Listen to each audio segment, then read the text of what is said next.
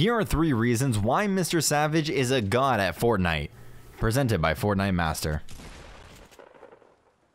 This week's pro player analysis is on MrSavage, somebody that many of you have requested we look at. A little background first. If you haven't watched MrSavage before, get ready for your jaw to drop. He is one of the most talented players in the game. No exaggeration. Not only are his mechanical and pub stomping skills top tier, his tournament placements and winnings are just insane.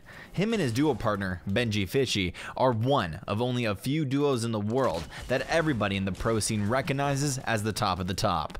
And although they were deemed too young to compete in some past tournaments, they are eligible for the World Cup and have already qualified by placing first place in the very first online duos qualifier. Now for the video. We've chosen a couple of clips that show off 3 of Savage's biggest strengths, from his insanely fast mechanical skills to his aggressive style and unpredictability.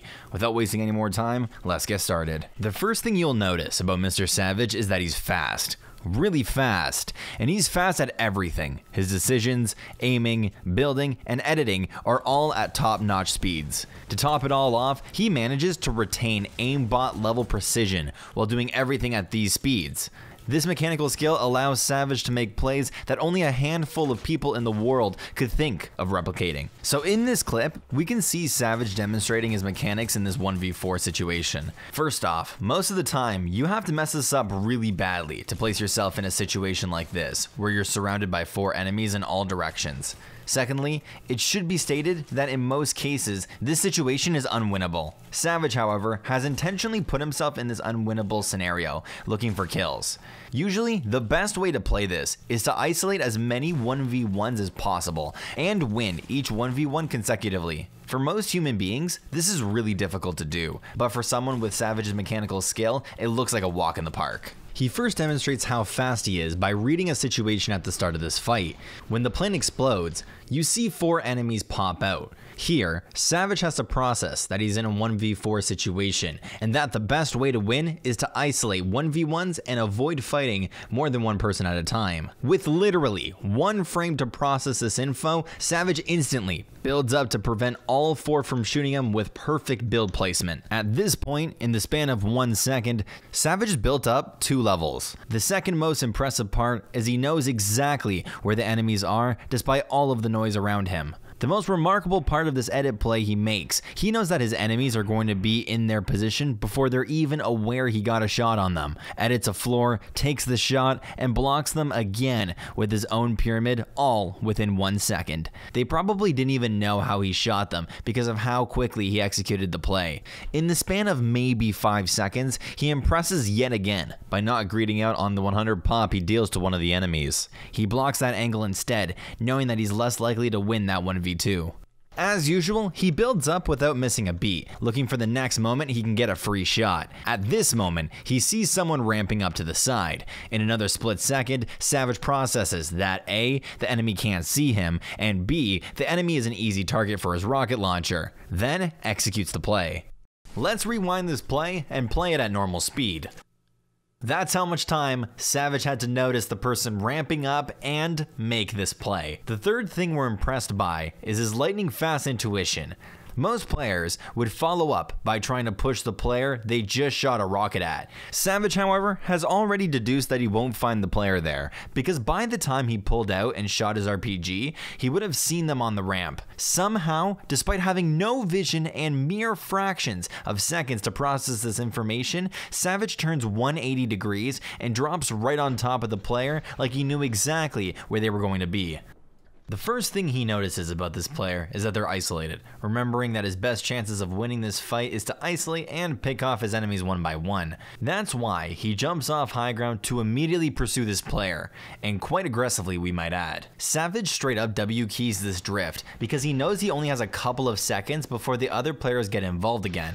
He was able to land 1 decent pump shot, but after almost a full heavy AR clip and no more tags, he knows that continuing to W key would have been dangerous dangerous. Given a few more seconds, the other 3 teammates would hear the spray and easily be able to ambush him. Even though that play didn't pan out, he doesn't get flustered or waste any time moving on. He immediately jumps up a level and looks for his next chance to down one of these players. As he's reloading, he notices, just barely, the top of a fresh ramp that is still being built, and knows one of the other players must be near it. Again, in just a span of over 1 second, he turns the corner and lands a quick shot, blocks them, edits, and downs the player.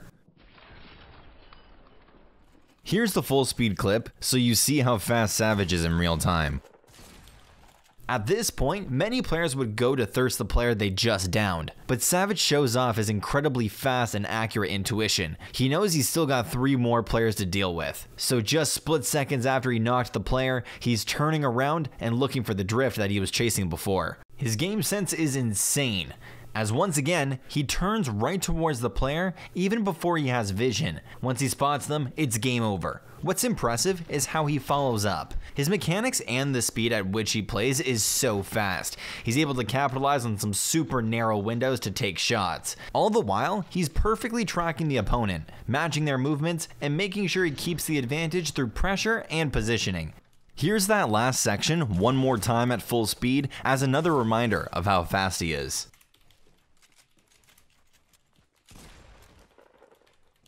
2 more remarkable things about MrSavage are his aggressive style and unpredictability. To set the scene a little bit, right here, Savage is playing in one of the Trimax solos versus squad tournaments, so he's got an incentive to go full aggressive.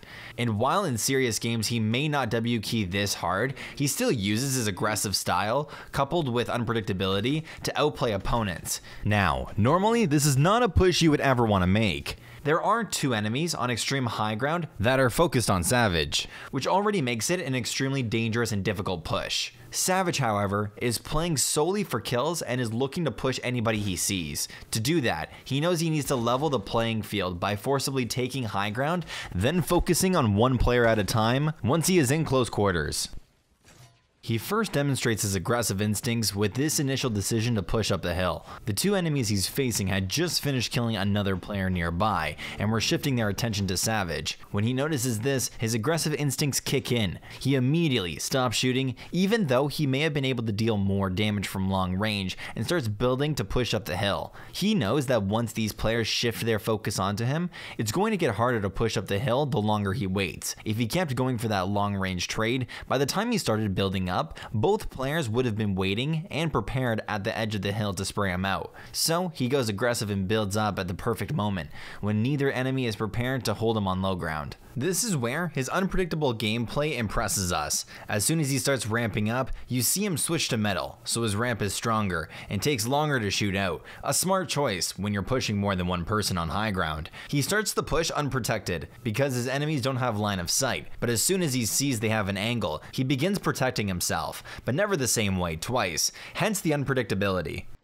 You see, first he places a pyramid and edits through, then places a pyramid and side jumps, then double ramps out to the side. Even if the enemy was tracking him the whole way up, it's likely not much would have changed, as it's hard to predict a player that doesn't do anything twice. This is a great example of how his aggressive style and unpredictable gameplay complement each other. Now that he's closed the distance, he's going to continue going aggressive on the first player, keeping the second enemy in the back of his mind the whole time. Right here, he demonstrates how he's able to keep up his aggression with smart building. He starts with a simple 180, which gives him protection, but also allows him to see through his builds and spots the other player. They are still slightly above him, so he knows they're probably going to try jumping on top and blocking him. To counter this, he places his own ramp and pyramid out in front of himself.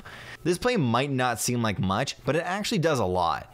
It completely prevents the enemy from getting an angle to block him, allowing Savage to keep his aggressive momentum. This is where his unpredictability impresses yet again. Instead of running straight up his own ramp and editing through the pyramid, he jumps out to the side and catches himself, creating an angle on this player, who thought he had trapped Savage on his ramp. If you watch Savage, you'll start to notice a lot of these situations in which he's getting shots on players who are facing completely different directions and have no idea where he is. That's because he doesn't use the cookie cutter predictable patterns that most people stick to. He's able to adapt to every fight and find those options that enemies aren't expecting.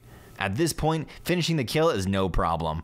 Savage has already predicted exactly what they're going to do, and he's waiting in the perfect position to finish them off. With one player down, he can shift his focus onto the second enemy. He takes a few shots to stop them from building up for a couple of seconds, then goes back to make sure he finished the player he just downed. When he goes back to shoot the second enemy again, he hears the distinct noise that ballers make, looks up, and sees one flying right above him. He's in an awkward situation here. His two options are 1. Focus the baller, or 2. Ignore the baller and focus the other enemy. He knows the other enemy is far enough away that it would take some time for them to build their way over, and the structure that he's on has a lot of metal and can't be shot down quickly. He also knows that the baller only has 200 HP, and he would be able to destroy it pretty quickly, so he shifts his attention to the more immediate and manageable threat, the baller. This heat of the moment analysis and decision making is something that not many players can do given mere fractions of seconds. The way he plays out this last scenario is another shining example of Savage's aggressive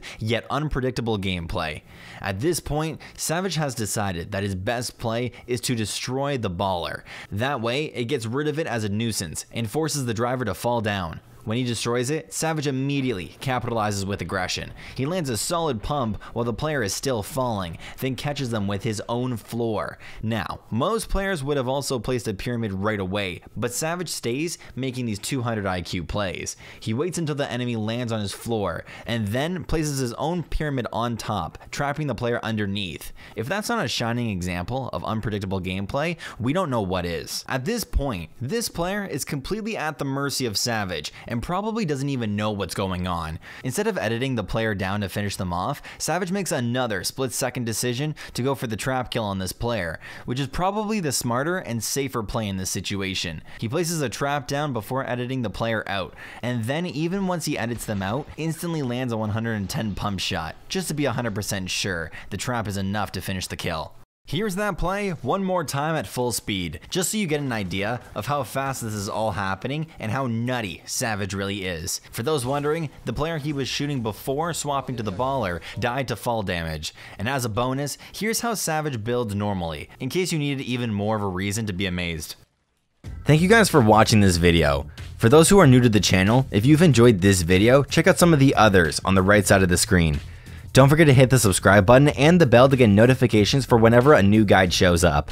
We have grown tremendously in the last few months and couldn't have done it without all of our supporters. Thank you again so much, and doubly so if you shared it with anyone else like your friends, family, or your pets. You guys are great, and we hope to keep making videos that you all like.